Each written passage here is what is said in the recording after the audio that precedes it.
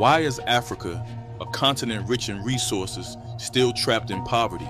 It's no accident. First, there are loans. The World Bank and IMF lend billions with brutal interest rates and conditions that trap nations in debt. A few, like Eritrea, Equatorial Guinea, and Botswana, resisted these loans and avoided the debt trap, but that resistance brings outside pressure. Then there's Libya.